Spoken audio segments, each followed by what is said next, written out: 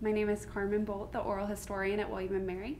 It's currently around 10 a.m. on November 15th, 2017. I'm sitting in the Alumni House with Cam Walker.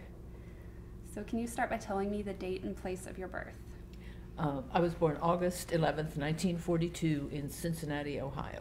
Great. And what years did you attend William & Mary as a student? And we'll return back to when you taught at William & Mary in a little bit. I was a student from 1960 to 1964. Okay, great. So can we backtrack a little bit before jumping into your time as a student and talk a little bit about where and how you were raised and some maybe about your family? Mm-hmm. Well, I was born in the Midwest, and my mother was born in Canada, but came down to the States when she was quite young. So she didn't ever have to be naturalized, actually, because her father was. And so when she turned 21, she could just go declare she wanted to be a citizen. But when she got a passport, for example, she had to have his papers to prove she had gone through that. And my father was born in Cincinnati and had lived in different places, but they met in Cincinnati, and that's where I was born.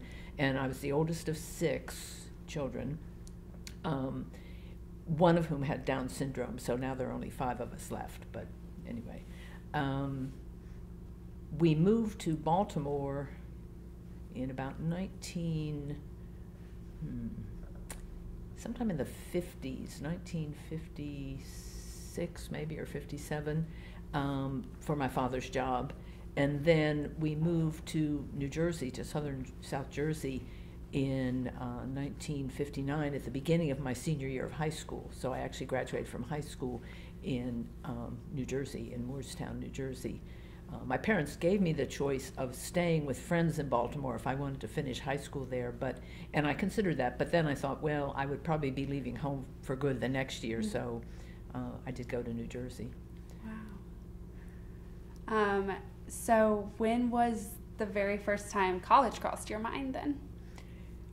Well, we assumed we would go to college, I guess, all of us, as we were growing up, but in probably the summer of maybe before my junior year in high school, I can remember collecting a lot of college catalogs, just writing for all sorts, because of course in those days you had to write for them and they had to mail them, and looking at them and being attracted to William & Mary just through the catalog, thinking, well, that sounds like the kind of place I would like. It wasn't too big, but it wasn't a tiny little place. And since we were living in Baltimore, it was relatively close, but still not in the state or anything. I definitely I just assumed you would go away from home for college.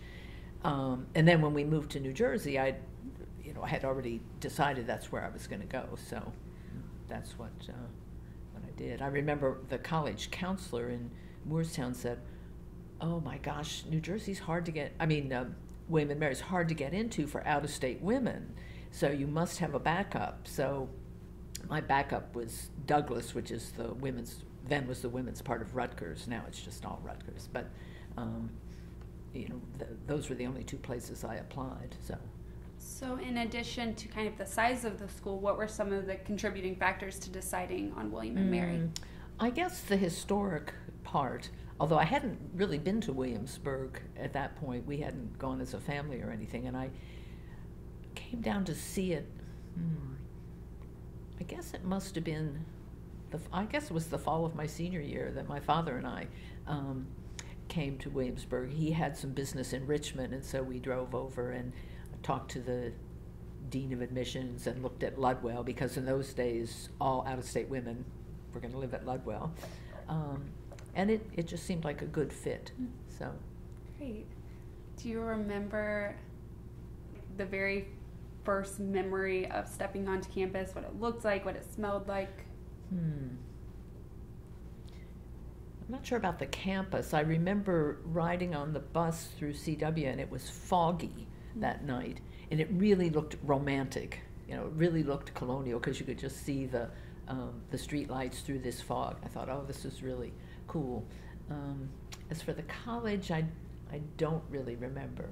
As I say, I do remember going out to Ludwell and thinking, well, it's all right, and meeting actually a student coming out of the dorm and talking to her for a minute. It turned out she was from New Jersey also, Oh. so that was funny. But yeah, that's all I remember about that. Okay, great. And what did you choose to study, or did you know what you wanted to study when you came here, or did that develop as you were here? I think I thought at first I would probably major in English, but as I went along, I discovered I wasn't interested in all the English requirements. So then I thought government. In fact, I actually declared a government major at the end of sophomore year, but then over the summer, I thought, no, I'll switch to history, which I did. And I ended up taking probably mainly English, history, and government classes throughout, and in a way constructing almost what would now be an American Studies major, but there was no such thing then, of course. But I took a lot of American literature with Carl Dolmich and others, and a lot of American government and American history. Great. And were there any professors, maybe in addition to Dolmich, that stood out to you or that were particularly influential? Yeah, well, Ludwell Johnson, who in those days, or that my years anyway, was teaching the survey of American history, and he was a very funny, witty lecturer, very good. And then, of course, later I took his Civil War class and so on. And then Dick Sherman was my honors advisor, and he taught modern American history, and so those two were certainly influential. In the government department, well, I had at least one class from Margaret Hamilton, and also one class from Joyce McKnight, and then Warner Moss, who was like the old, I guess he was probably chair of the department. I had an interesting class with him about, I guess it was Southern politics. Great. And were there any other advisors or mentors or just key figures that you came into contact when you were on campus or even in the broader Williamsburg community? I don't think so. I don't think we thought a lot about mentoring. I mean, obviously, Dick Sherman, who was my senior honors advisor, was fairly important, but I just don't think there was that much emphasis on the whole notion of mentoring in those days. Okay.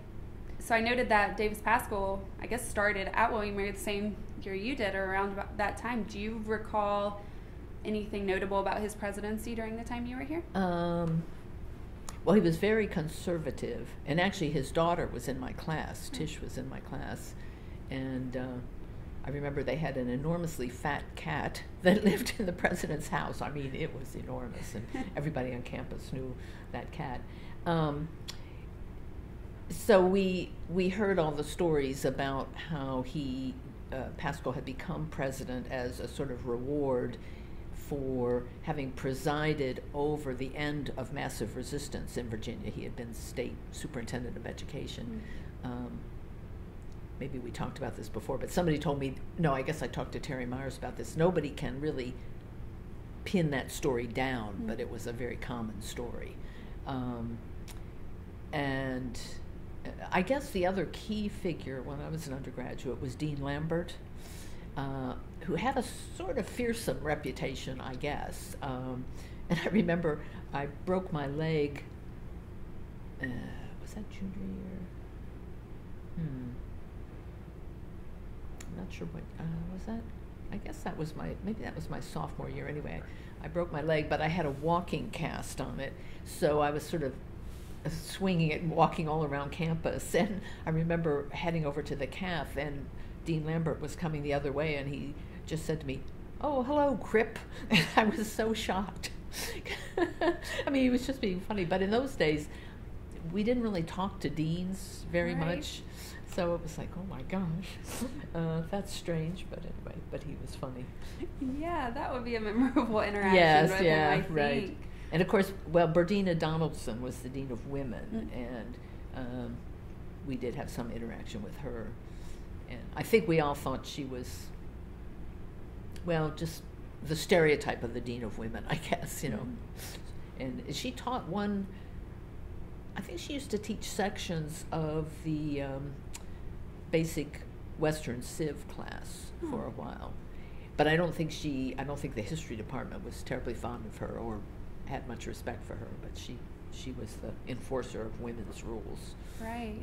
Could you expand a little bit on that stereotype of Dean of Women, what that Well, was? I guess sort of rigid, and I mean the rules, especially my first couple of years, were very rigid about the curfews and needing permission to do anything. You had to have these signed cards that the house, and of course we had house mothers too, kept. And I guess she must have handled a lot of the discipline and that sort of thing. So, and her name was Birdina, and that just seemed, I don't know, she seemed sort of bird-like or something, I don't know. I wanted to bring this up in a little bit, but I think this is a good kind of segue into it, these social norms and dress codes and curfews and whatnot. Mm-hmm. I'm wondering if you could go a little more into detail about what those were, and then after maybe ways in which they were subverted, or if they were subverted. Well, the dress codes, let's see, I guess we weren't allowed to wear pants even. And when you had gym class, which was required, we had to have 4 semesters of some kind of physical activity, you weren't supposed to wear your shorts or anything on campus except when you're actually in the class. But of course, that was ridiculous. So people just wore their raincoats over the shorts or whatever we had. And I can remember wearing pajamas to 8 o'clock classes because I'd overslept, and you just rolled up the legs and put on your raincoat again. So it was pretty convenient that London fog raincoats were one of the things to wear in those years. So everybody dressed in raincoats. The other restrictions were, well, there was one when you were a freshman, you weren't supposed to talk to men on campus. Was it after 7 o'clock? I mean, it was really strange.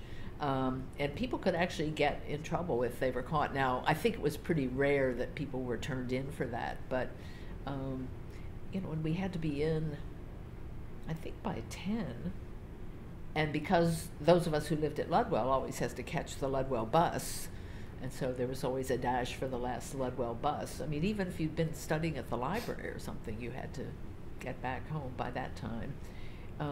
I think on weekends it must have been 11 or maybe even 12, but they locked the dorms, and as I say, there were house mothers, and I think I usually had pretty good house mothers. We had a pretty nice one out at Ludwell, and I don't remember the ones in Chandler, say, but and the sorority had a house mother too, and she was quite nice. So, did anyone ever articulate why, like, to the women of the school, why these rules were in place, or what the intention was behind, say, not allowing freshman women to talk to men past a certain time? Well, part of it was just the stereotype of needing to protect women, I guess, and the notion that you were away from home, and so the college had to step in for your parents, and that was pretty common everywhere, I think, at that time. And then just the gender stereotypes. The men didn't have any of these restrictions at all, so they could stay out as late as they wanted, do whatever they wanted. So that was the other aspect. So it was a combination of the in loco parentis and particularly, I think, protecting the women. Right. Now I'm not sure what year, but I'm pretty sure before I graduated they had done away with the stuff about talking to men after 7 and all that for the freshmen. But right. And that may have been only first semester, I'm not sure, but I think part of it again was this business of, well, you're here for education, you shouldn't be having a social life or anything like that. Interesting, but for the women. Yeah, for the women. The men, fine. Yeah.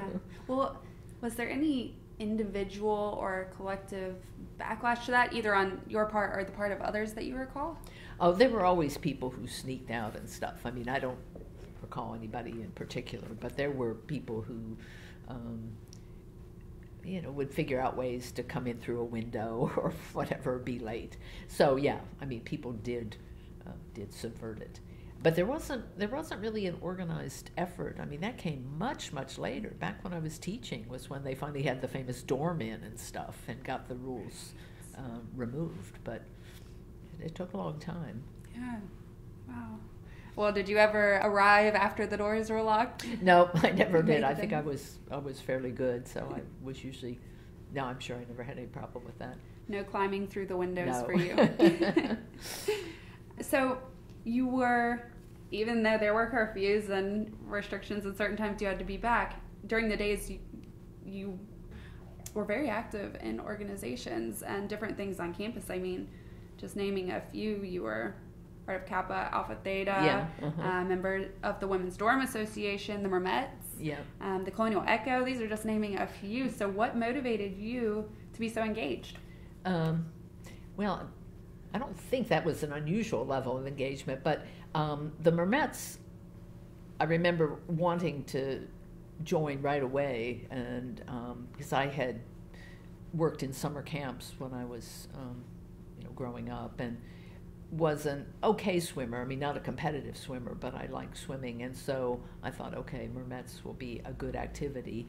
And I was never one of the really good Mermets, but I did do that all the way until, I guess, through the fall of my senior year. The second semester I didn't, because I was trying to finish my honors paper, and Mermets just took too much time.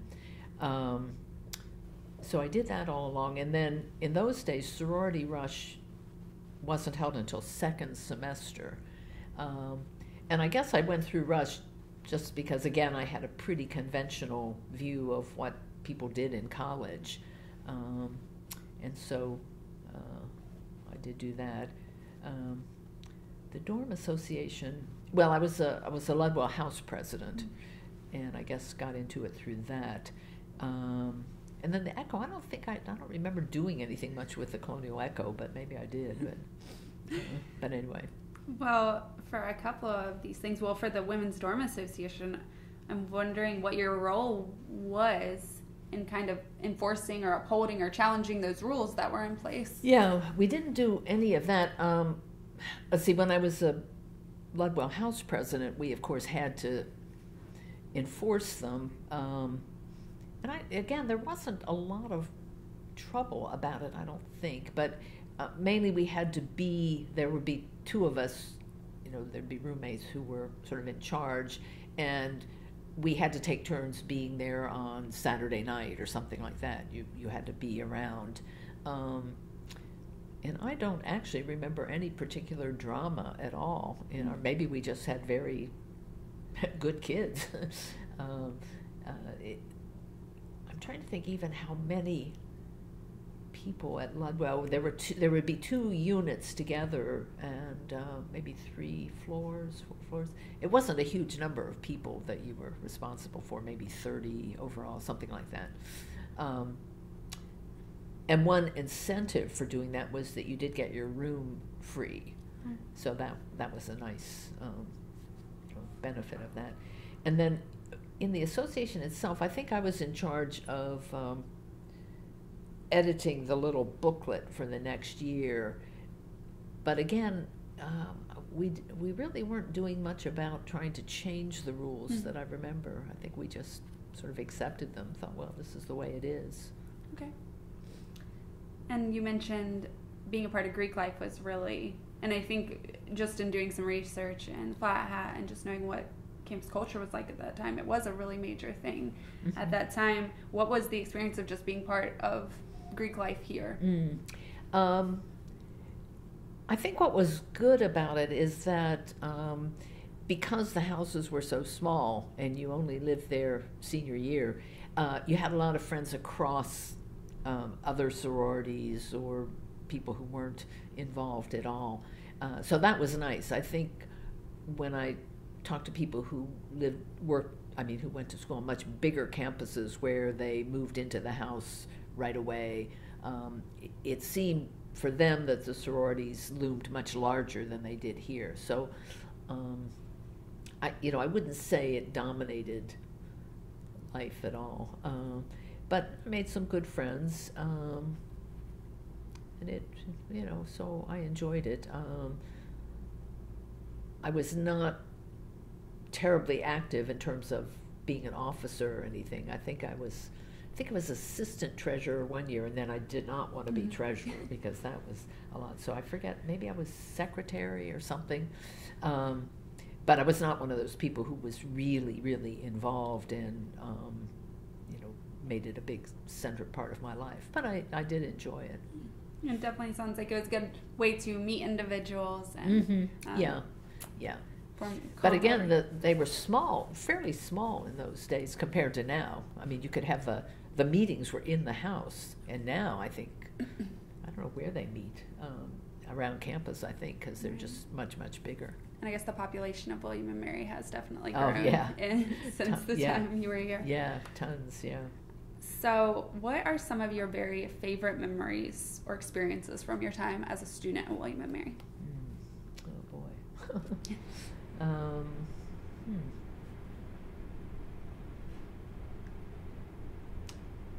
dear. Well, I don't know. I guess, well, I enjoyed some of my classes, I have to say. That was a good memory. I'm trying to think.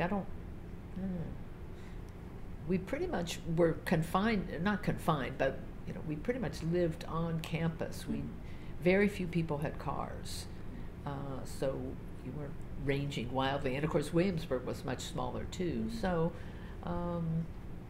we would go down to Corner Greeks once in a while. I don't know. I don't have any great emotional, or else I've forgotten them, I must say. It's been so long. But, good friends and sort of, I guess, just goofy things that college students do, but nothing really stands out. What sort of goofy things? Well, I don't know. I mean, I remember, let's see, when my roommate and I were Ludwell House presidents, I mean, we would have sort of gatherings for people's birthdays and stuff, and we had some sort of colorful people who sang or who played ukuleles were big for some reason. I mean, bigger ones, not teeny little ones, and things like that. And I guess in the sorority too, there was a sorority sister who was a pretty good singer, and people who would make up songs and stuff. Trying to think. We must have had some costume things too, like on Halloween, but I don't really have any, again, very strong memories of it, but I think we did, so. No memories or photos of things you dressed up as back in the day? No, now for homecoming, those were the days of the floats where you stuff them with crepe paper and Kleenex and stuff. I'm pretty sure we dressed up as something one year, and there are probably pictures somewhere, but I really don't remember. Because I think one year maybe Theta actually won the float competition. Yeah, I think in one of our previous conversations, it was right before homecoming, and we were talking about how homecoming is very different, or the way they do the parade is very different now. Can you talk a little bit about that comparison? Yeah, well, the whole thing was actually a pretty big deal, and there was a big Southern emphasis because of the KAs, and they would actually say they were going to secede from the college for the homecoming, and so they would dress as Confederate soldiers, and maybe the Thursday before homecoming, they would actually go around to the dorms and deliver the invitations to the homecoming dance to their girlfriends by standing outside the dorm, and maybe they even had a bugle and stuff, and they would sort of deliver the invitation, and then on the day of the parade, their dates would actually try to dress as Southern belles. So I think there must be pictures of that in some of the old yearbooks. And they would stand right there at College Corner by the wall, and there used to be, until really just a few years ago, there was a a kind of stand, a traffic island right in the middle there. And Dean Lambert actually would stand there, and he would accept their secession. They would actually present him with some little piece of paper, saying, we're seceding from the college for this day, and he would accept it, and then the parade would take off down to the Capitol and then come back. Wow.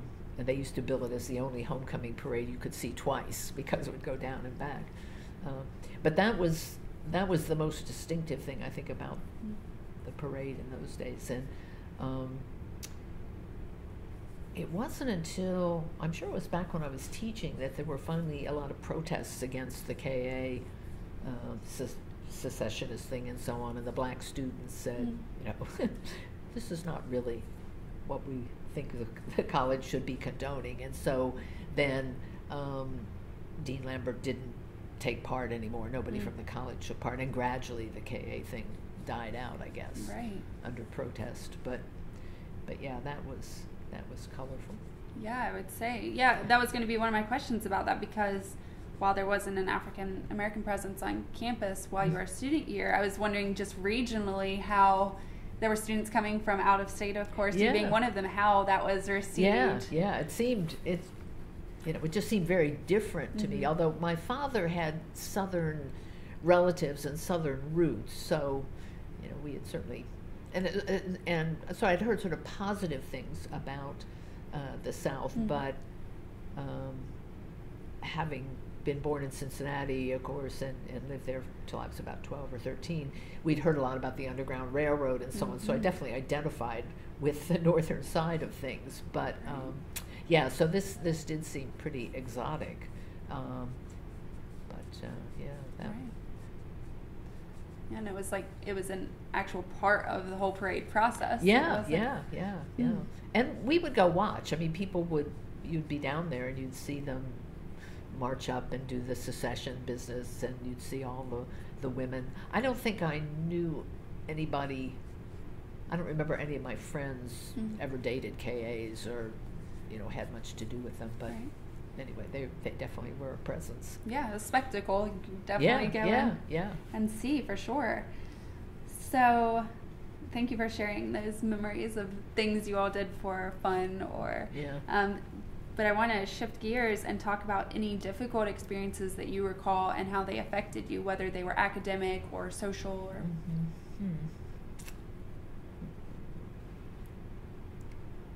Except for breaking my leg, I don't really remember anything very difficult. But that, it was a hairline break down by my ankle, and I did it playing intramural softball out on Barksdale Field, which wasn't really Barksdale Field then, because Miss Barksdale was still around. In fact, I had a class from her. But I just fell a little distance. It was just a little incline, and I just fell.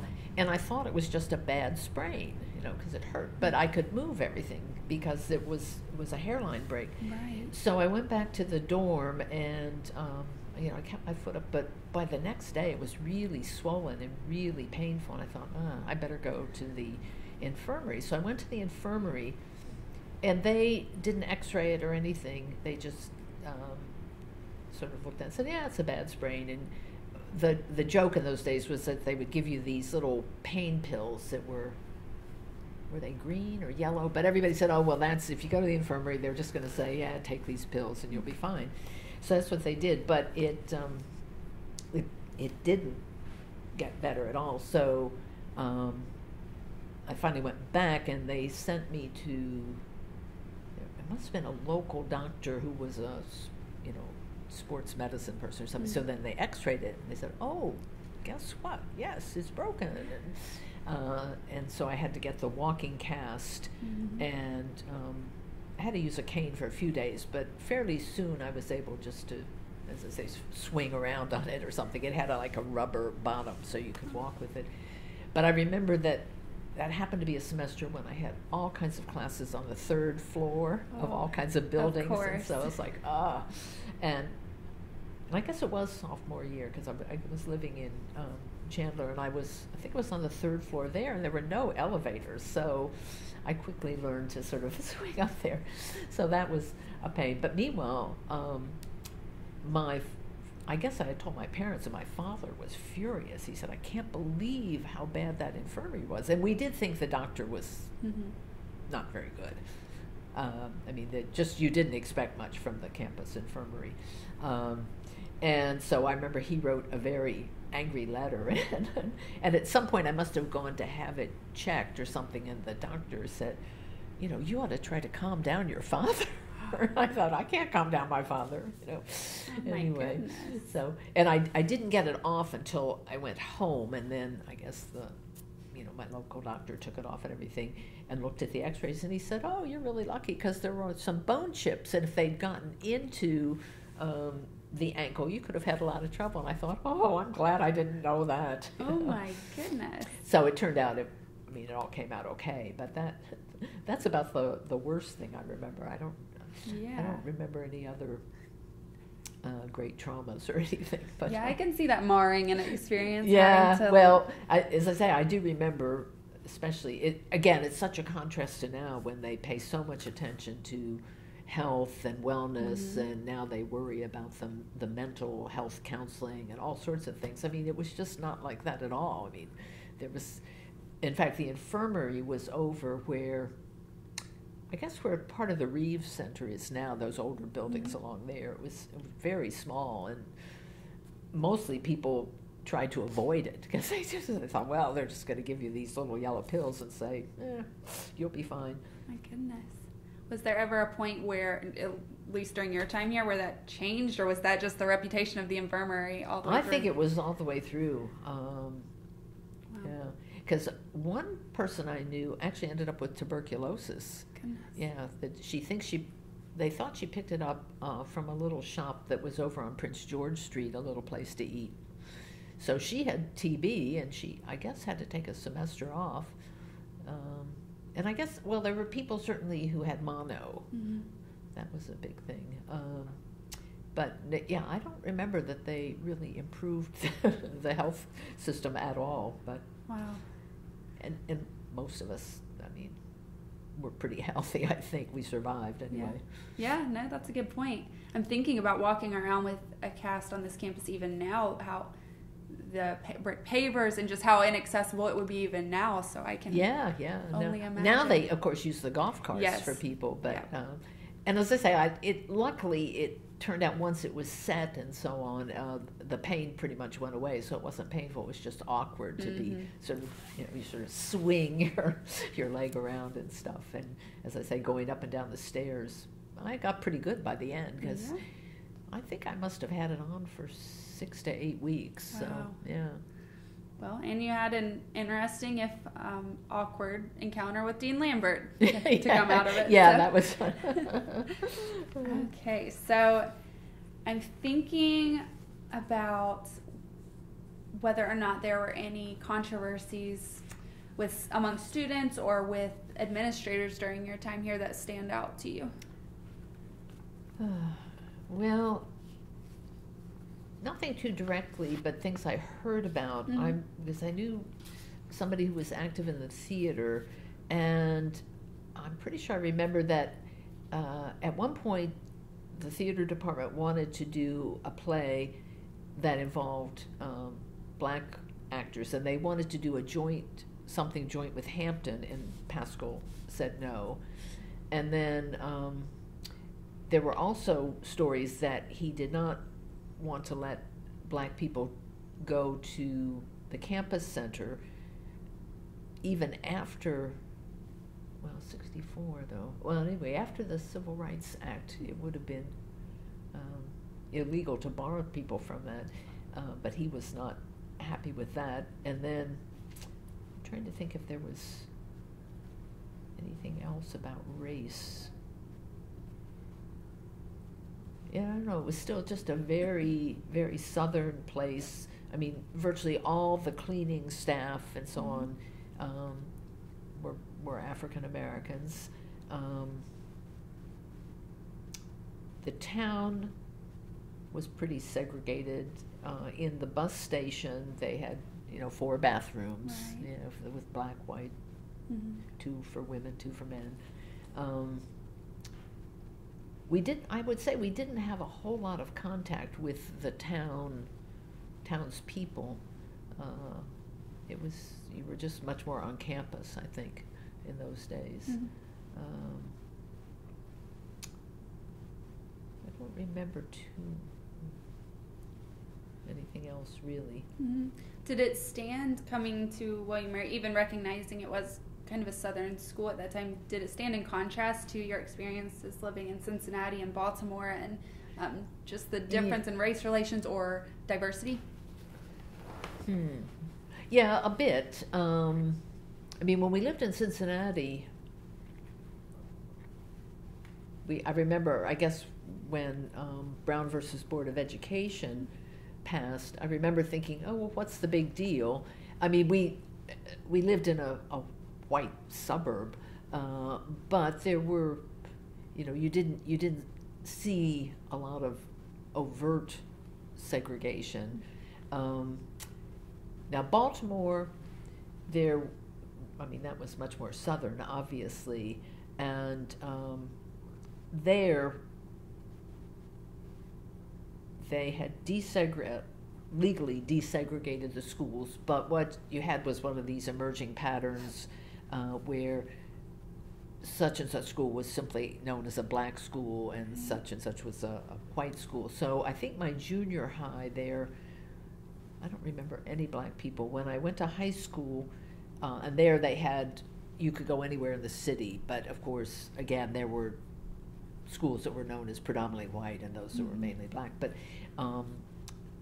I know there were black women in my high school, and there also the public high schools were gender separated. Mm-hmm. They still had 2 main women's high schools and 2 main men's high schools. Now there were others that were integrated in terms of men and women, but the ones that were considered the better schools were still single sex. So that was kind of interesting. And that was, I guess I should say, that was another reason I liked William and Mary, is I did want to go to a co-ed college, because I had been through. Now, when I graduated from Moorestown High School in New Jersey, that of course was a regular, just normal high school. So I had been in school with men in the classroom and stuff, but I figured I had done my bit of being in an all-women's environment, so I did want to go to a co-ed college. Right. So anyway. Mm-hmm. Also, I'm thinking of other things that were going on in the broader United States and world during the time you were here. Obviously, the United States was in the midst of the Cold War and Vietnam War. In fact, there were tensions. The Civil Rights Movement, the Cuban Missile Crisis happened during your time here, and of course the assassination of President John F. Kennedy.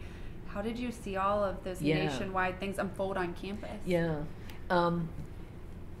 The civil rights stuff, not much, but the Cuban Missile Crisis, I'd forgotten about that. Yeah, that was my junior year.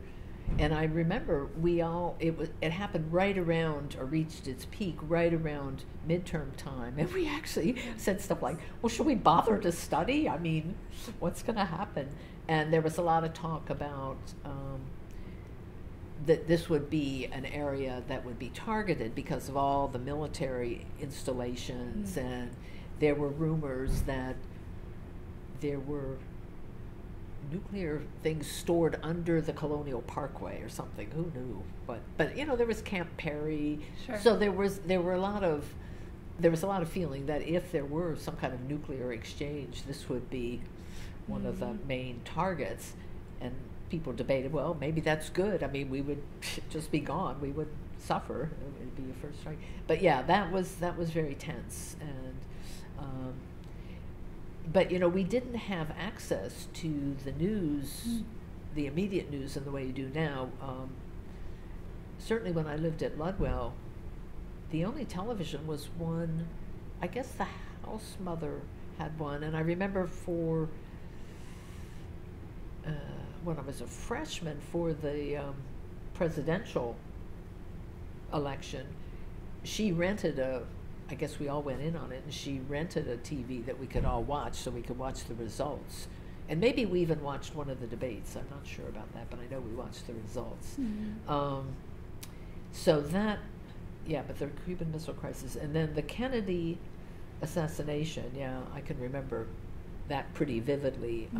I was walking across campus. I guess I was coming over toward the sorority house for lunch when I first heard about it, and then I was going over to a class when they hadn't said whether he had died or not. And as I was walking, people started saying, oh, you know, he's dead. And we thought, oh my gosh. And so I think at that class it was a German language lab maybe, and I guess they turned the TV on for that over there so we could watch that. And then that whole period, by then I was living in the sorority house, and we did have a television, and so I remember everybody was sort of watching that the whole time, and you know, just being quite upset about it. So yeah, that's one of those things you do remember where you were when you heard that. Yeah. And what was the general feeling? I'm just thinking things even within the past couple of years politically have been so tense and at moments felt very dire. What was the general feeling then? I mean, yeah, well, it was, some people were really, really upset. I remember thinking that Lyndon Johnson would be okay, that I thought, I was reassured that he would be okay as president, that he had all the experience and so on. So I thought the country would be okay, but it did seem really, really shocking. And I know some of the faculty members later said they had been just horribly upset by it. I guess many of the students were, in a sense, too young to have been really maybe involved in the election campaign and so on, because in those days you had to be 21 to vote. So I had not even been able to vote in that election. And I had been brought up in a Republican household, especially my father. I think my mother was always a secret Democrat, but she didn't say much, but he was a strong Republican. So we were, not huge Kennedy fans. I mean, we weren't brought up that way, but a lot of my friends' parents worked in the federal government and so on, and a lot of them were very much Kennedy fans. So they were probably emotionally the most upset, and then, the rest of us were just shocked, probably. Right. So. Yeah. Absolutely, and you made a good point earlier that the access to media and constant news is entirely different. Yeah. Just not having the mechanisms for giving every individual news constantly. No, you got updates, and of course for something like that, people like Walter Cronkite and so on would be on the television almost continuously, but you certainly weren't walking around with your smartphone or anything like that. Yeah. And then I'm thinking also for the Vietnam War, which at a certain point was known for very specific information being given to the public. So you're hearing very specific things about what was happening in Vietnam. Had those tensions escalated that far yet during the time you were here that you saw students reacting on campus? I'd say that was a good bit later. By the time when I was in graduate school, that began to be more of an issue, but not much. And the big escalation comes later. So I don't even remember hearing very much about Vietnam as an undergraduate, but certainly not as a big issue. Right, not the activism stuff that we would come to expect in the protest. No, it's much later. Yeah. Right. Okay. Great. Well, just reading through all those events and things that happened during your time here, though, wow, what a time to be a college student. Yeah, and yet we were so much more isolated. I think that's the big difference. You really were in much more of a little bubble on your campus, and this was a conservative campus, so people, you could read the newspapers, of course, and some people had the papers delivered, or you could read them in the library. But there just wasn't. And I remember, I guess I got Time magazine. I got some sort of news magazine, and I remember one of my roommates, though, never read any of that stuff. You know, it was like politics. Right. I don't pay attention to that. I do other things. So we were not woke, as they say, as they would say today, I guess. Oh, excellent usage of that Yeah, term. right. I just was reading a Spike Lee thing. Oh, right. He talked about that. Great. Yeah. No, that makes complete sense. Now, you would have to actively cut yourself off from all of these things to not hear constantly about what's going on. Wow. Yeah. Okay, great. So I was thinking we could transition to your time leaving William & Mary for graduate school and then coming back. Yeah. So you left to go to Yale for graduate school. And how did that experience compare to William & Mary? Did you feel prepared? I worried that I wasn't. No, I thought I wasn't prepared. And I guess in the end I was fairly well prepared. Well, I guess all right. But no, that seemed pretty daunting, actually. And after 2 years, I then went off to teach at Knoxville, because I was sort of burned out, and I was thinking, I'm not sure what I'm doing here, or what, because I would say that was not a very, well, New Haven is a very gray, grim place, it seemed to me then, anyway. And I had some good friends, but I don't know, as I said, I was sort of burned out, so I applied I'd had a Woodrow Wilson Fellowship, so I knew they had this teaching internship program, and I applied to that, and they assigned me to Knoxville College, which I think no longer exists. I think it's failed or been taken over. But so I went off to Knoxville, and there, by that time, the civil rights stuff, well, I mean, obviously it was happening the whole time, and I was much more aware of all that by then. But I actually heard Stokely Carmichael. He came to campus, and there was we all went, and there were quite a few white faculty at Knoxville. But anyway, we went, and he gave a sort of rousing talk, mainly aimed at getting the students to be more active. It wasn't that he was advocating overthrowing the government or anything like that, but it was like, you students need to get out there and be doing stuff. And he said at one point that in the black community there was too much concern about color, and he said, I bet they had a thing called Miss Knoxville College. It was like the homecoming queen or something. Said, oh, I bet Miss Knoxville's always light, bright, and almost white. And it turned out, actually, he was wrong that year, because the woman who'd been voted Miss Knoxville was a very popular student, very cute, but she was pretty dark. And so the kids all hooted at that, like, no, you're not right, you know. But he said, oh, I know you guys just want to get out and buy your Ford Mustangs, which were the big car then, and all this stuff, but you should be more concerned about what's happening in the broader community and so on. And he had some folks with him who would ask him things. I think they were sort of planted questions so he could make his pitch for the Student Nonviolent Coordinating Committee and so on. And he did talk about the honkies, and you're sitting there going, oh, here I am, a honky. But there wasn't any real hostility toward us or anything like that. But after his talk, I noticed a lot of the kids did sprout afros, because before that time, a lot of people had processed hair and stuff, but you know, the afros then started coming in, and like, oh.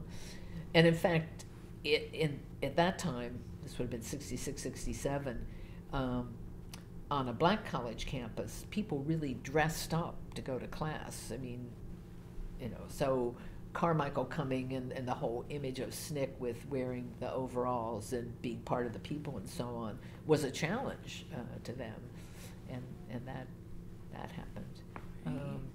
So anyway, so that was interesting, and I really got interested then in African American history and so on from from being there. Yeah. And in terms of the Vietnam War, one thing that came up when I went back to New Haven was people would ask me, well, what were the kids like in Knoxville, and were there any protests? And I said, actually not much, because a lot of African Americans were in the military, and it had been seen as a positive force. You know, it was a way up and out. It was a way to get the GI Bill and sort of get out of poverty and so on. So there was a lot of support for the military in the black community, and there weren't many protests about Vietnam at Knoxville at all. And then the surrounding community was pretty conservative too, so there wasn't anything. So, but when I got back to New Haven, by that time there was a lot of protests and, you know, marches around the New Haven Green and stuff like that. But even there was a strong conservative element, because there were a lot of Eastern European immigrants who were very anti-communist, understandably, and so they, when issues about Vietnam came up, they tended to strongly support the government and say, no, North Vietnam is a communist regime. You've got to fight it. You've got to stop them. If we don't win there, you know, they're going to take over all of Southeast Asia and go on to Australia or whatever. That whole notion of the red tide. Right. So there was some conflict there, but of course on the campus it would be mainly anti-war, and those were the days of William Sloane Coffin, the chaplain, who, you know, the kids would burn their draft cards and stuff and give them. He would preside over those things. So there was a lot of anti-war feeling then. Right. It strikes me how different, though there was, it seems like maybe a thread of conservatism at the institutions you were attending or teaching at, how different still they each were. William and Mary in Virginia, and then Yale in Connecticut, and then Knoxville, Tennessee. I mean, just how different. How did you prepare yourself or adjust to going to such a different... Well, certainly going to Knoxville was so different because it was predominantly, I mean, it's a historically black college. So that was different. I don't know, just sort of rolled with it, I guess. And you know, you just sort of change and learn and pick up things from the surrounding environment. Sure. I do remember, it must have been after my first year at Yale, that summer I had the last camp job I ever had, and I worked at a camp in Connecticut. And I can remember there sometimes we would have conversations, the counselors and so on, about Vietnam. And I remember then resisting some of the more radical arguments that people said, oh, it's really all about oil, or it's just an imperialist struggle. And I remember then thinking, no, I don't quite buy that. I think that's not really what's going on. And even now, I don't think that. I think it was more the broader Cold War effort that led us to overlook the fact that it was also a nationalist struggle. But I think that a lot of it had to do with just the general Cold War and that firm belief that there was this red tide and so on, and that you had to take a stand. But yeah, it was just. I don't know, you just change with the environment, I guess. Yeah. Learn more. Well, that's a really good approach to have. Not everyone does take that approach, but have that, especially going somewhere as different as Knoxville. And you said it was at Knoxville that you really turned your sights toward African-American history? Yeah, I think so, yeah. Was there any event, or was it the culture of being there? Well, it was the culture of being there, learning a lot. And so that was... Right. Well, did you always know you wanted to pursue a career in higher education, or? Well, not always, but I think once I decided to major in history and so on, and my father always said, well, what about law school? But at that time, well, there weren't that many women in law school. And also, my image of law was that you had to go into the courtroom and argue, that that's what you did. And I thought, no, I don't think that's for me. I didn't really want to do that. And so teaching seemed like the, or I guess I did think at some point about maybe trying to work in Washington on Capitol Hill or something, because I was pretty interested in politics. But I think my mother said to me, you know, but you'd be working for somebody else all the time. I thought, no, that's not too good either. So teaching at the college level did give you a lot of autonomy, which I'm certainly grateful for having had that. Sure. So that worked, yeah. Yeah. And did you have any particular teaching philosophy or style? Well, I don't know if I could really put it as a philosophy, but I think I most enjoyed and was probably best at seminars in small groups more than the lecturing. So that, I would say that was what I most enjoyed. And I liked getting to know the students in that kind of setting, and I did best with the really smart students too. Of course, that's because it's easy. You don't really have to do very much except encourage them and help them and so on. I don't think I was as good at reaching weaker students or students who needed maybe a lot of help. Thinking about this interview, I went back and looked at my old grade books, because I did keep all of those. Partly because in the first few years after retirement, you're still getting requests for recommendations and things. So I thought, well, I better keep that. And I must say, when I look at my first several years of teaching, I gave a lot of bad grades. I was really tough.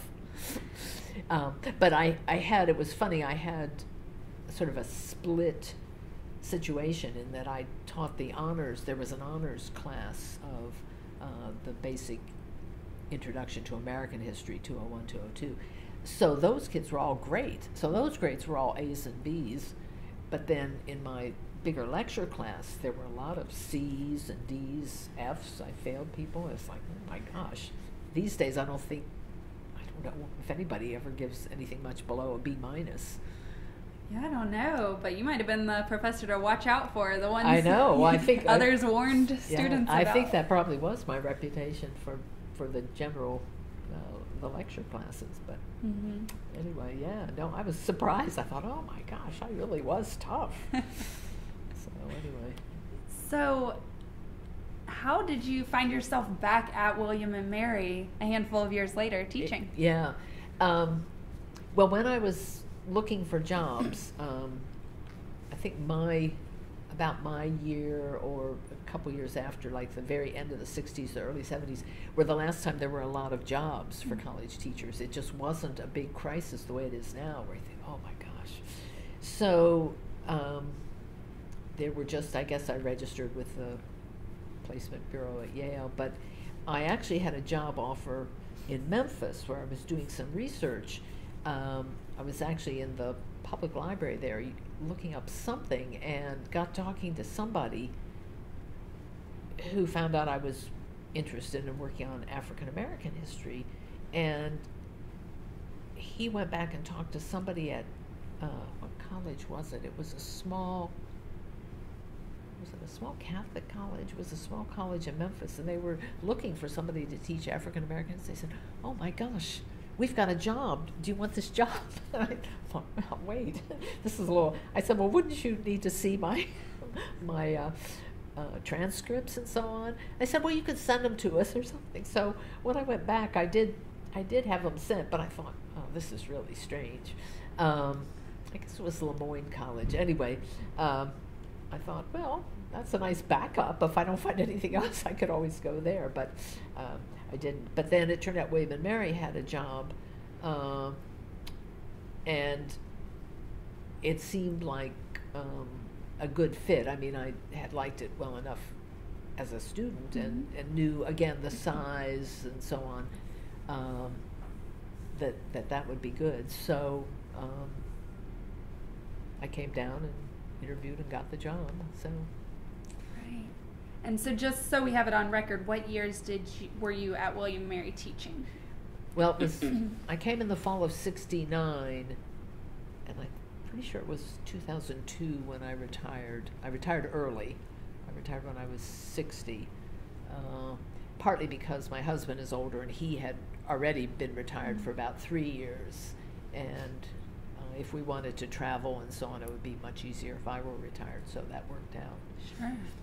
So in the time since you left William Mary as a student and all those experiences you had in different areas, did that change your perception of the school or impact your perspective when you returned? Yeah, I think so. And the school was changing by then, right. too, because I remember, was it the very first semester it was back? Anyway, I remember there was actually a peace march down Duke of Gloucester Street, and I guess I was talking to Dick Sherman or somebody saying, wow, I can't believe William and Mary is actually doing this. And there had been some activity, you know, while I was away in graduate school that people talked about. There had been various protests and things, and I thought, things are really finally changing here. Right. And yeah, so that did strike me, and obviously they continued to change in the early '70s. There was, for this place anyway, quite a bit of activism. So that was good. Could you talk a little bit more about the types of activism you saw, especially in the early '70s? Yeah.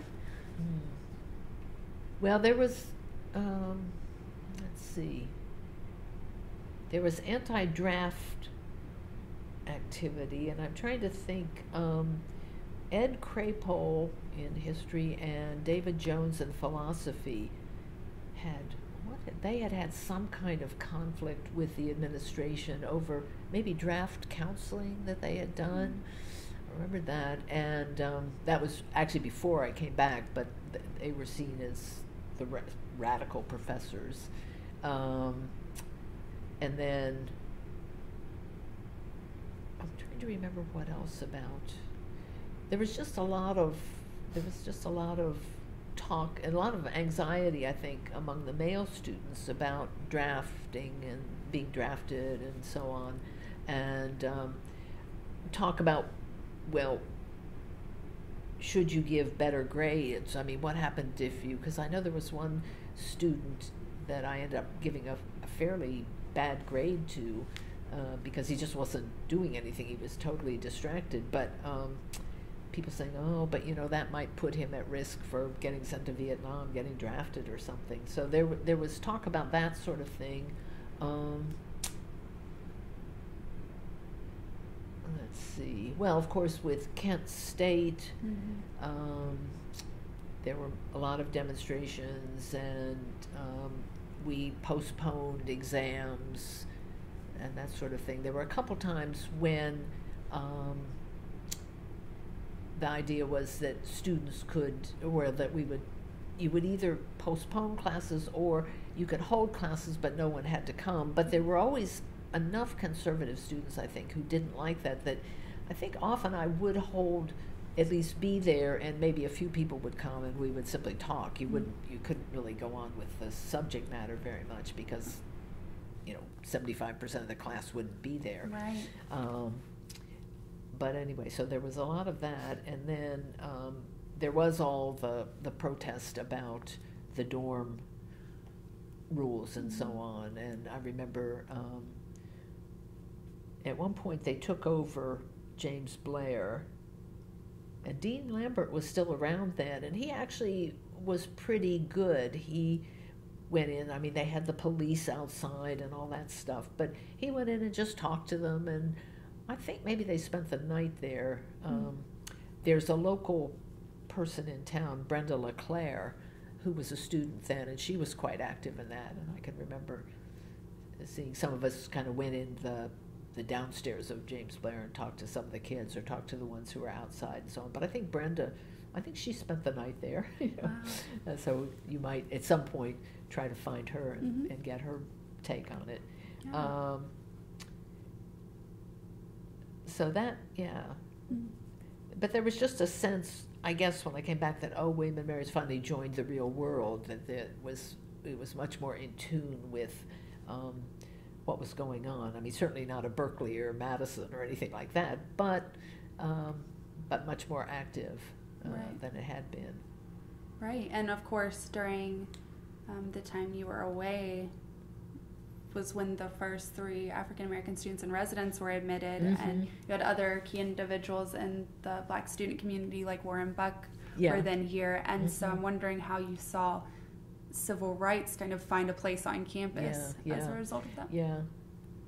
Pretty sure I remember going to hear Warren Buck play music. He was popular. Well, I went back and looked, and I did teach my first African American history class in the spring of 1970 here. And it was a pretty big class, but I'm pretty sure there were no Black people in it because there would have been so few students. I mean, I didn't teach any of the 3 women ever. So I think that was an entirely white class. Although at one point, what happened was I would alternate the African American history with the New South. Okay. And I'd actually been hired to teach New South, but I said, well, what about some Black history? And nobody objected. They said, yeah, if you want to, go ahead. And I'm trying to remember, I think that's where I should have tried harder to find an old syllabus, but I think probably those classes focused on the period from the Civil War to the present. So it wasn't the entire sweep of Black history in one semester, I don't think. That would have been a big undertaking. Yeah, that would have been a lot. Although there was a lot less available in those days than later on. But at one point in those early years, one of the secretaries in the history department was African American, and she sat in, and I remember she told me at one point, just from reading some of the stuff, this stuff makes me really angry. And I said, yeah, Freddie, that's right. Yeah, you should be. And she was from a well-established Black family here in town. Okay. But she said, oh, I never learned all this stuff. Right. So anyway,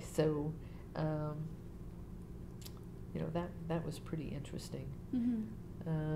We did have, I guess it would have been 74. Yeah, I tried to put together a program about the 20th anniversary of Brown versus Board of Education, and we did do it. We tried to get John Lewis, and I think he could not come, but of all people, Marion Barry came. But that was before all his troubles, and he was in his youth, he was a good civil rights worker in Nashville and so on, before the drugs and so on. So he came and talked, and I've forgotten who else we got.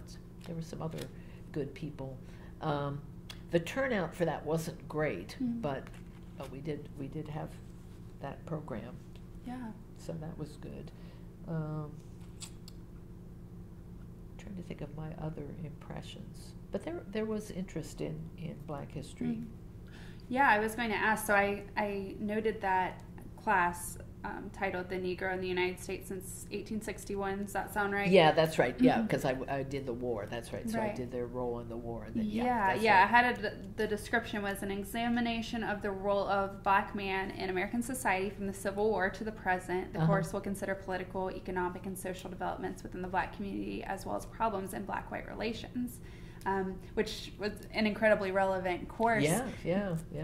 I'm wondering what your thought process was, knowing that there was a very, very small Black cohort on campus at the time, that you would be teaching predominantly Caucasian students about this.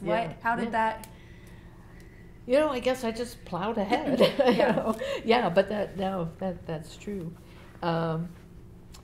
Yeah, well, it seemed to me, I mean, I suppose those were more my crusading days or something. I thought people need to know this, and they don't know it. Right. So. But you said there wasn't any pushback or anything from the administration when you pitched that? No. What about for the celebration of 20 years? Nobody.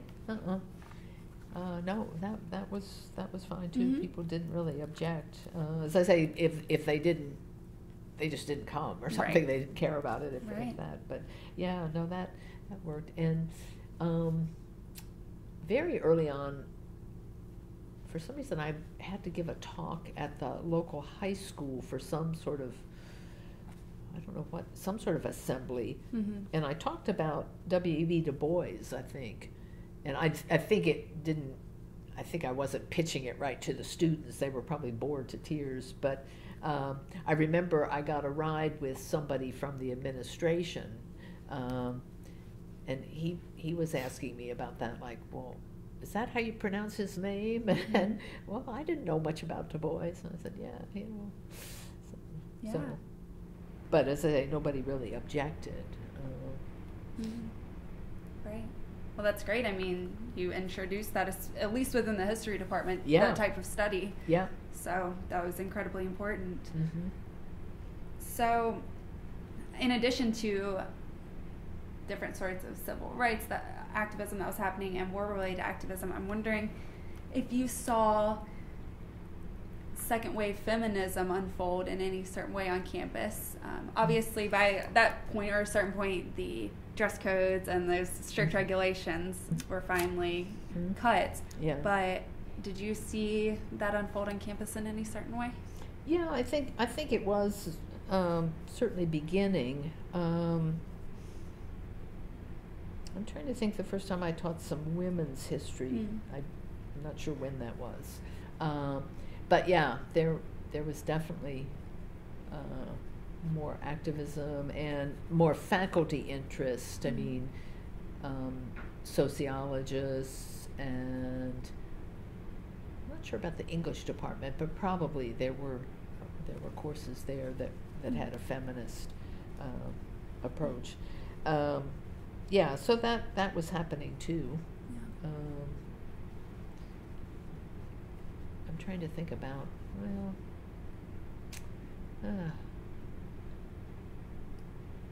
it's just hard to I'm not sure I can think of any incident or sudden turning point. But there were more women being hired. So, because when I was hired, well, Nancy Ferris was here, and she was a Latin Americanist, but she left fairly soon after I was hired. She went to Penn, and then her temporary replacement was a young woman from the UK, and then Judy Ewell was hired. And so then Judy and I were in the department. And I think for a long time we were the only two, and then gradually more and more over the years, obviously more and more women were hired. Right. And there were certainly women in the English department, sociology, psychology, hardly anybody in the sciences in those early years. Nobody in econ for a long time. Yeah, so. Yeah, that was going to be one of my questions, because I've noted that about 1/3, give or take, of the history department now are women faculty members. So I was going to ask what it was like. I sat down with Judy Ewell previously, and she noted also that it was the two of you for a good while there. Yeah. How can you describe how it, like, what the experience was to be one of one or two women in the history faculty, and how you were interacted with or treated? Yeah. Well, my experience is probably different because I had been a student, and so a lot of these people I had known, and they knew me, and there just wasn't any particular problem that I, ever faced about that. So, there wasn't. I guess it didn't seem all that strange. It was just the way it was. Right. I'm trying to think. Well, as I say, there were, and I became friends with women in other departments. There were enough that you did have a sense of, there's certainly women faculty around. Oh, Linda Riley, I think, came the same year I did, and she was in classics, and she was a dean for a while and so on. So there were, there were women who had some power, and then there were various women in the administration. Harriet Reed, she held a number of different jobs. I've forgotten what she was doing exactly when I first came, but she was in admissions for a while, and then she ran sort of career placement for a while and so on. And fairly soon Juanita Wallace was hired in the admissions office. So, yeah. But no, as I say, probably my experience is not in any way typical since I had been a student and I came in knowing a lot of these people. Sure, yeah, sure. Did you find that you retained kind of the same mentors you had as a student, or did anyone else step into that role or as a comrade during your time here? No, probably I retained a lot of the same, especially Dick Sherman, because we were interested in a lot of he had done a lot with African American topics, not his first book, but some of his subsequent ones. He got very interested in African American stuff, so we would talk about that.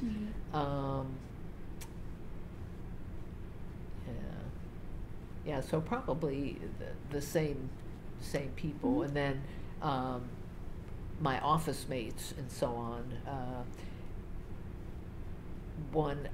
The first several years, there were 3 of us in a fairly big office, but we, luckily our schedules were such that you could still sometimes have office hours. You could have students in there, and the other 2 would not be teaching or something. But one was Boyd Coiner, who did the Old South, and then the first year, a guy named Bill Leary from UVA, who also was interested in African American stuff, but I don't think he'd been able to teach the class. I think he was mainly doing just the survey class, and he was only here, I guess we only overlapped 1 year maybe. And then Jim Thompson came in, and he also did Southern things, but he didn't do African American stuff. He did Southern intellectual history. And so Jim and Boyd and I shared an office for a couple years, and then when we moved to Morton, we all had our own offices. But I was still friends with them. I mean, we were all in a row there. Yeah.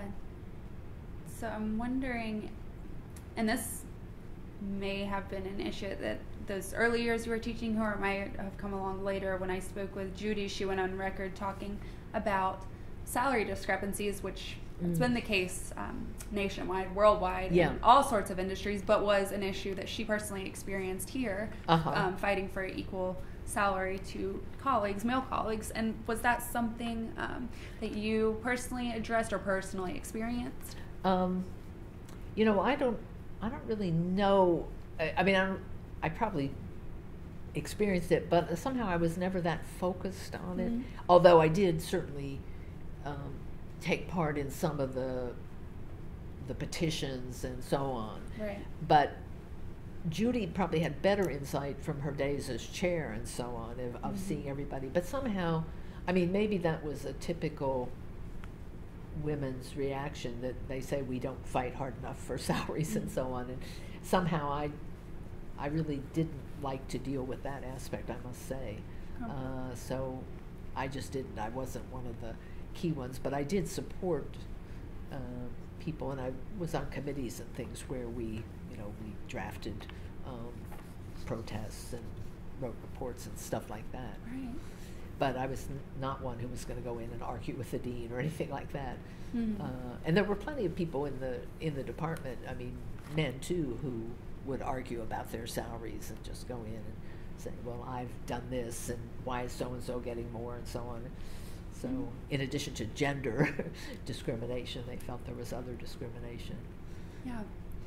I'm wondering if you saw, well, it's kind of all wrapped up in this, but I'm leaning back toward this idea of different socio-political things going on in the world during the time you were here, and even past. I guess I'm looking more into the 80s and the 90s and even the early 2000s, things that went on. I mean, you were here first as a student and then as a teacher for two of those big moments that everyone remembers where they were when it happened. The JFK assassination, of course, but then, of course, 9/11 as well. And you were here for such a broad span in which the world was rapidly changing. And I wonder if any of those events or just moments in time stand out to you. Yeah. Well, I'm trying to think. I mean, certainly 9/11, I was just, horribly shocked like everybody else. And I think I had a few students in one of my classes. There was somebody who, I think, did he have relatives in the World Trade Center or close friends or something? So that was, that was kind of shocking. But I'm trying to think. I mean, I think the political stuff probably had more impact in that I was teaching, when you're teaching right up to the present, it's hard. My husband and I used to sort of argue about this because he was teaching much older history where the debates aren't so relevant, really. I mean, and he would always say, I can't understand you American historians, you're so political, and so on. And in a sense, I've thought, since I retired, I'm certainly glad, say, that I'm not teaching right now, because I would think it would be very hard. Right. And I would be pretty open with my classes about my own attitudes, but then I would certainly try to be very fair about listening to theirs and so on. But there were students, I'm sure, who thought I was some raging liberal and didn't like it, but mostly it was okay. But it was, sometimes that was kind of hard. I remember, what election was it? It may have been, was it Jimmy Carter versus Reagan? Anyway, there was some election where it was very clear that the Republican was going to win, and but I kind of joked with the class. Oh, I guess I was going to vote. One of the few times I ever voted for a third party, I was going to vote for Fred Harris, and I said, well, if my candidate, no, if your favorite wins, I'll bring donuts or something. And of course, I mean, I knew I was going to bring donuts because my favorite was not going to win at all. Right. So we would joke like that. But anyhow, that, some of that it was sort of tense. And also teaching, civil rights and Black history in general, and even New South. There were students who would push back about, well, no, slavery was not the main issue about the Civil War.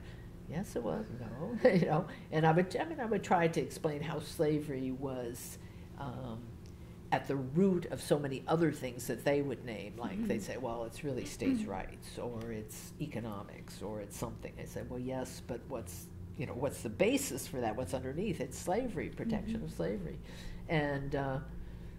In fact, I met somebody on the street just a couple years ago who I didn't recognize, but he recognized me and said, oh, yeah, I remember your class. And he said, I remember that you kept telling us, yes, slavery was the cause of the Civil War. I didn't believe it, but you were right. And one time I remember a student objected to Malcolm X. I was having them read the autobiography of Malcolm X, right. And he thought I was defending Malcolm X's early life as a criminal. And why are we reading this? Why are you defending this guy who was breaking into houses and stuff? And so I had to talk about the fact that in some ways this is an autobiographical trope. There are many famous autobiographies where the person talks about his or her early bad life and then the Reformation and moving on to new purpose and so on. I said, I'm not defending what he did, but he changed, and he's explaining to you how he became a Muslim, and so on. How this changed his life. So there were cases like that where people would be unhappy with with the reading, or thinking I was trying to defend something that they didn't think was true or defensible. I'm wondering also if those classes and the readings you required didn't also have the opposite effect as, say, the African American community here at William & Mary grew, and so maybe you did start having some of the individuals from those communities in your class, and then they were reading these things. I wonder if they viewed this as a safe space or a positive thing, or if you ever had any interactions. Yeah, sort of hard to tell.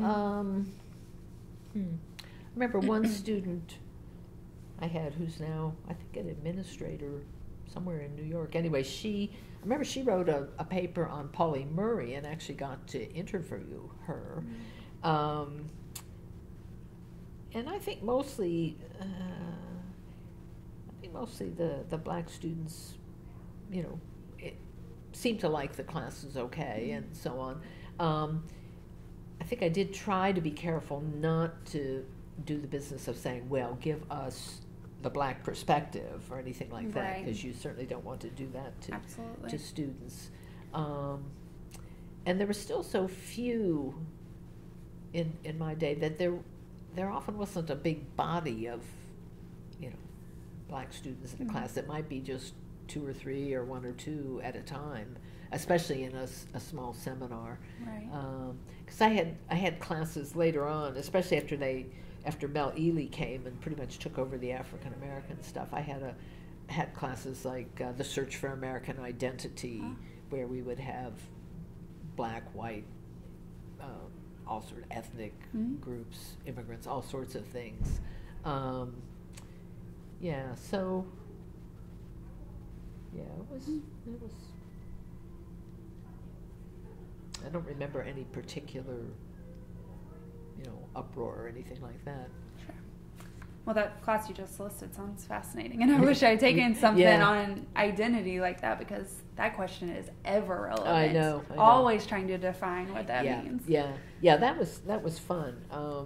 And sometimes, that's why I was trying to look up some of the teaching record. I thought, oh my gosh, I've forgotten all these different things. But sometimes they were freshman seminars. Sometimes they were maybe at the sophomore level, because we went through several curriculum changes over my time, and then we had things like Project Plus and various honors, interdisciplinary honors classes, and the service class, and so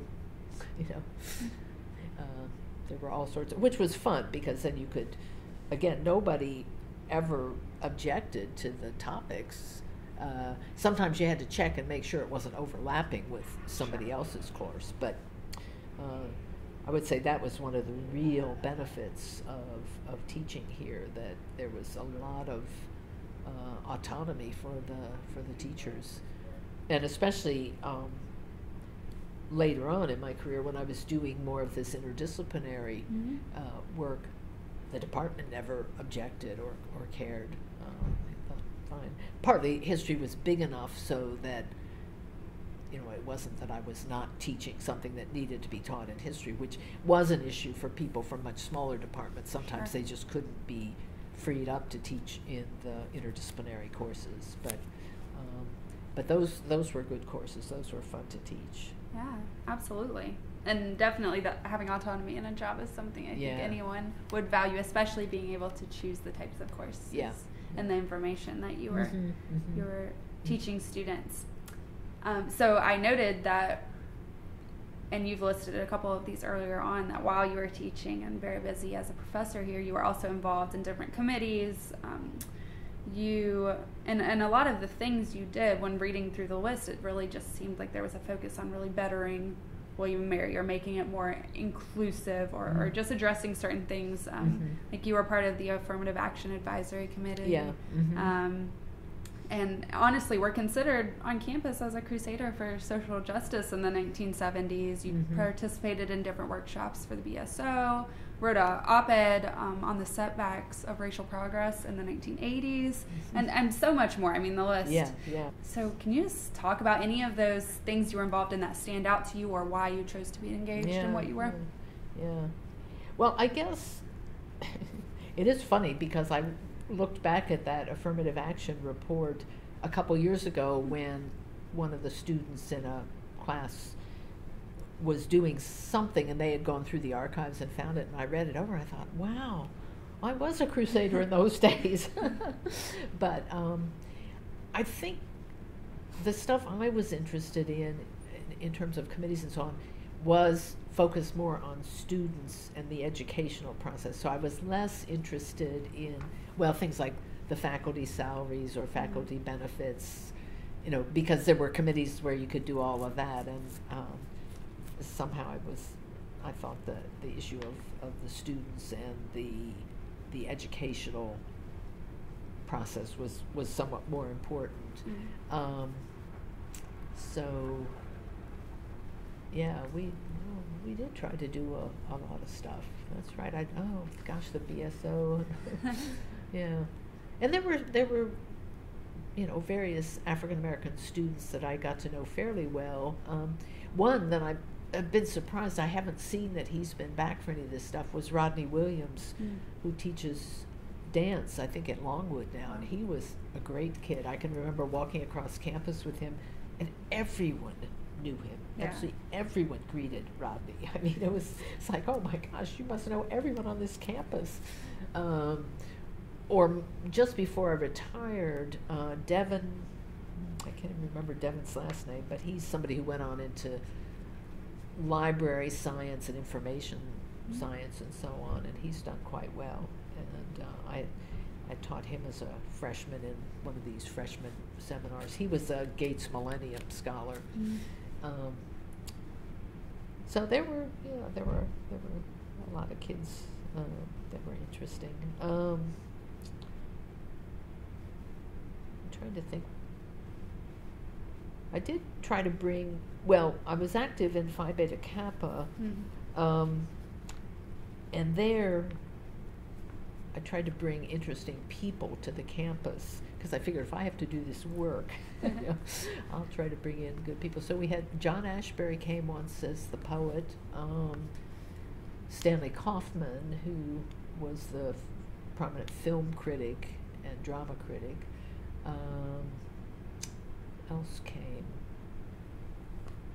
Well, we got some good people. I'm trying to think who else we brought in. Oh, for honorary degrees, I remember I suggested Eudora Welty, and she came, and she was great. And that was when George Healy was, I guess, vice president. I remember he kept saying, "Oh, she was so wonderful. I'm so glad you nominated her." And we got Robert Coles here. So, and who else? There was somebody who came, and then people thought the performance was sort of disappointing. Maybe it was a graduation speaker, and now I can't think who it was.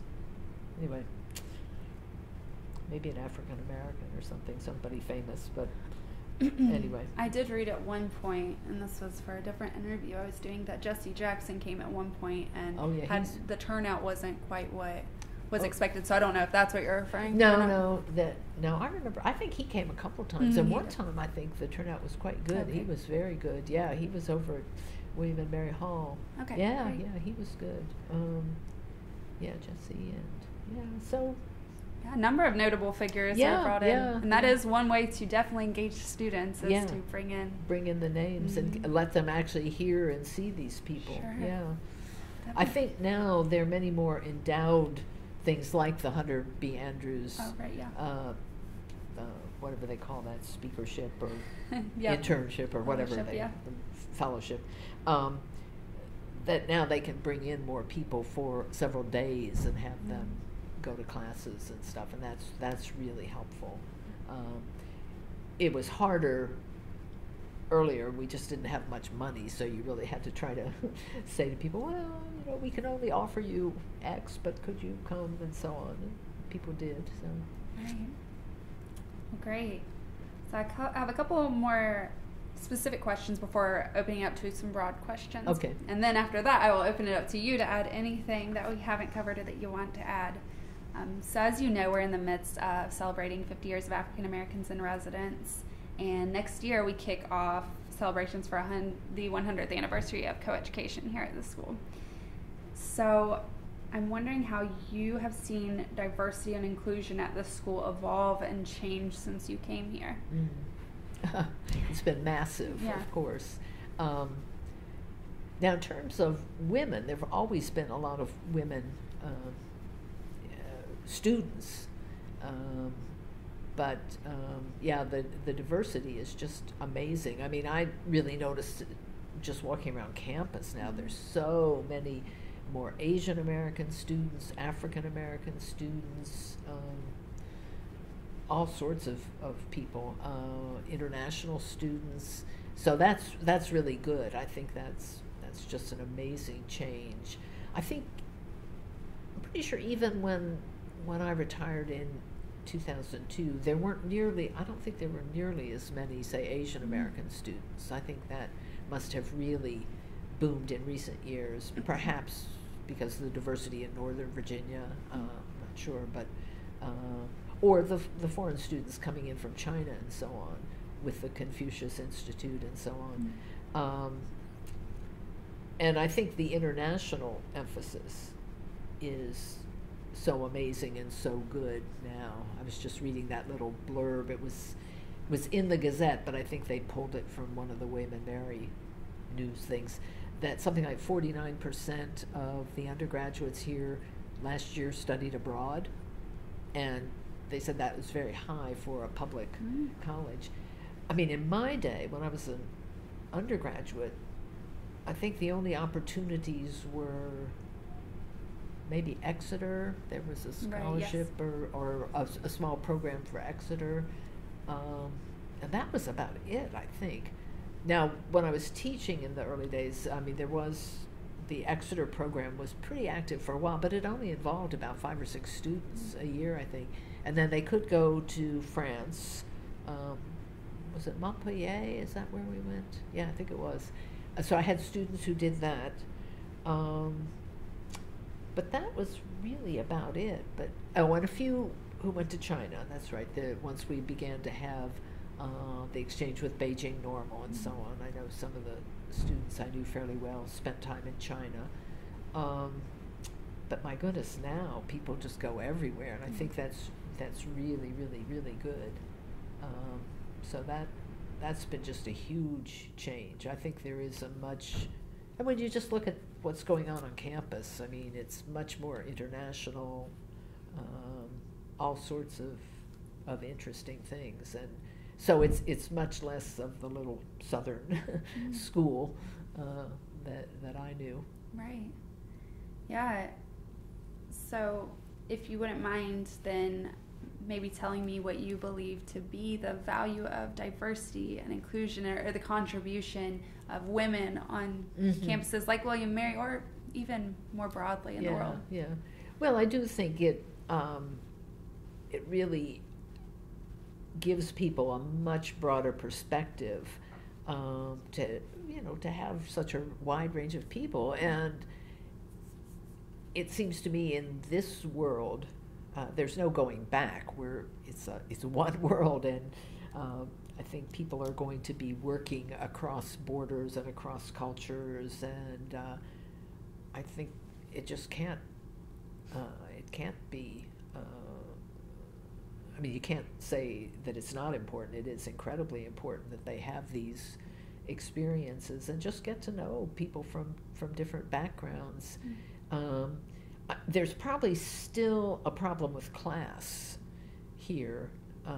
For one thing, it's gotten much more expensive, and obviously this school doesn't have the money that, say, Princeton does. You know, there was just the story about how Princeton has become much less preppy because they offer full rides to talented kids without so much money. And years and years and years ago, a student I did know very well said to me at one point that she often felt out of place here because she was the daughter of a naval enlisted man, and everyone else here was the child of an officer. Right. And when I met her parents, she was a 5'8". I remember meeting her parents at the dinner or something, and they were, they just looked working class. They were, and so she found him. But Myra was incredibly bright and went on, and she had some sort of fellowship. I think she studied in Birmingham in the UK because she was interested in Shakespeare or something. And then I'm pretty sure she went on to teach, that she's been teaching high school English in Manassas or Manassas Park or something like that. But I do remember she just said, really, everybody here is kind of upper middle class or more, and I'm not, and that's been hard. And I imagine that would still be true, that there still, there probably just aren't that many kids from Appalachia here, or, way out in the west in Wise County or Nelson County or wherever. So, Sure. So that's probably something that they need to work on, but that takes money. So. Yeah, as do most things, unfortunately. But yeah, no, that's a great point you make about just having a greater number of experiences and perspectives. Yeah. Especially in smaller classes where the students do have to talk and engage with each other. I think that's pretty important. Sure. Are you still involved with William Mary? Well, obviously you are because you came back to do this oral history, but what ways are you still involved in William Mary? Well, I haven't, I really don't go to the retired faculty stuff, that annual cocktail party or dinner or whatever that they have. But I am supposed to be, I am on the committee for the 100th anniversary, but my subcommittee hasn't done anything, so I don't know what's going on. But I've been trying to go to a lot of the 50th anniversary things because I think they've done a great job.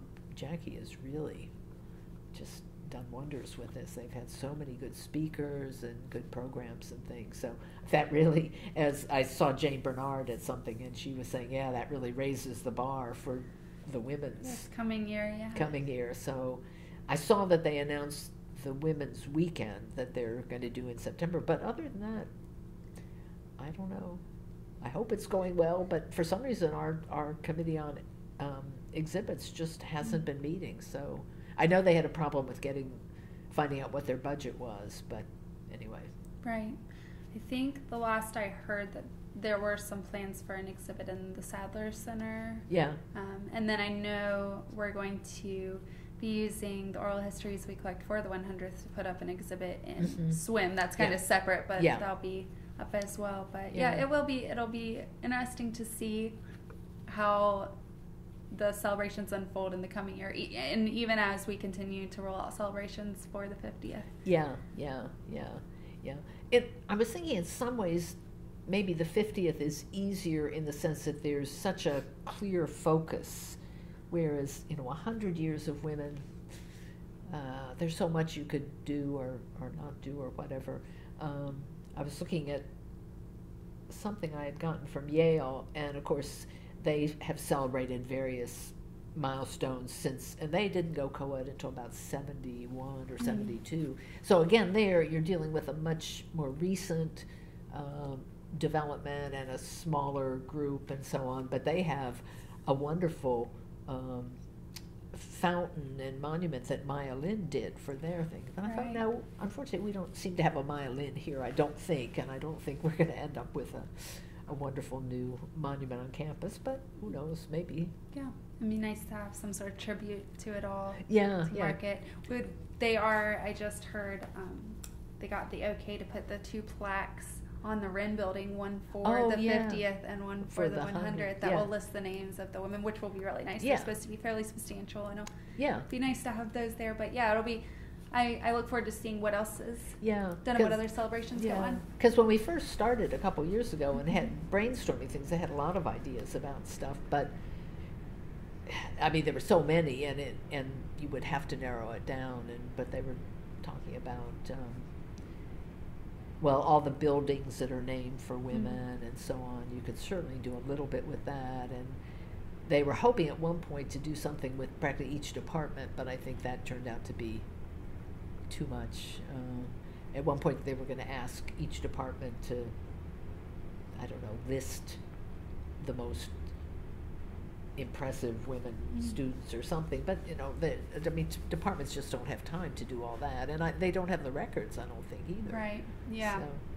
Yeah, I think that is a problem we're finding for both these anniversaries, that we don't know so much of the history. Yeah. Which is actually, why it is a good thing to record these oral histories and have things on record. But yeah, that is something we're really having to dig in the archives and see what is there, what's available, what do we know, what do we not know. Yeah, exactly. So anyway. Definitely. So a couple more broad questions for you. Well, actually one specific question for you. And I find sometimes this is a challenge for individuals to answer. If you had to narrow it down to just one, what would be your proudest achievement in your career? I know.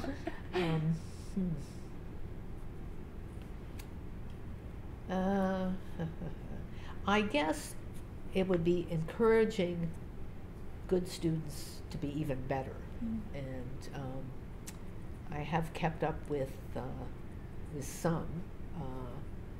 And the problem with saying that, though, is that some of these people are so good when they come in. It's hard to know if you really added anything to them. But I do keep up with Andrew Zawacki, who was one of the Rhodes Scholars, and we're still in touch. And some students from, I'm trying to think what years, maybe the very, very early 90s, maybe the 80s, but there are a couple women students, one in Charlottesville, one in Richmond, another student out in North Dakota, actually. I think she's one of the ones who went to China. I hear from her at Christmas. So, some of the honors students. So I'd say that was probably the achievement. Yeah. Well, I think it's fair to say that you clearly had an impact on your students, whether for the individual you passed on the street a couple years ago who mentioned remembering your class, or for being the very first to introduce an African American history course to a bunch of students who might not have been introduced to that before. You definitely have left your mark. Yeah. So, last question from me. Do you have any hopes for the future of William & Mary, or things you would like to see change in the future?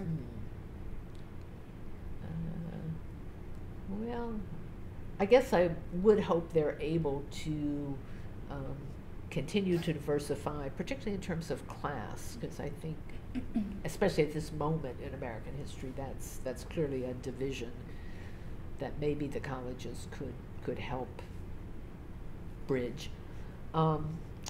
And I guess I would hope it doesn't become too much bigger. It seems to me that,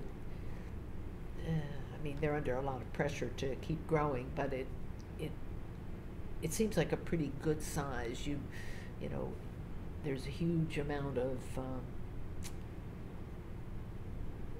diversity in terms of the offerings. There are a lot of opportunities, and yet I think, I'm on the outside now, but I think there's still a sense of community here. So I would hope they can maintain that, and yet diversify the student body maybe a little more in terms of class, especially. Okay, great. So I've had you talking for quite a while, and I asked you about 3 pages of questions, but I want to turn it over to you now and ask you if there's anything you have that you thought I would ask but I haven't, or that you would like to add that we didn't cover. I can't really think of anything to add, except this is just a sort of a funny aside. I was thinking the best way to celebrate the 100th anniversary would be to hire a woman for president. But I don't know if that will happen or not.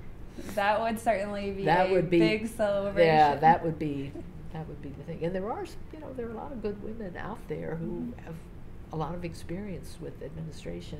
The only discouraging point, I think, from an academic point of view, is now the presidents seem to be just money raisers. I mean, they've got to spend so much time raising money. Right. And I noticed there was something again in the paper, I guess, about the meeting that the search committee had with various people on campus, and everybody said, yeah, it's got to be somebody who's going to raise money because the state keeps cutting back and so on.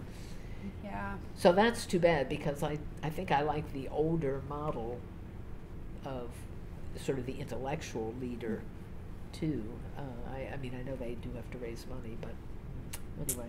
Maybe there's a holy grail out there of a single person who will be all those things at once, and a woman. Yeah, that would be great. Yeah.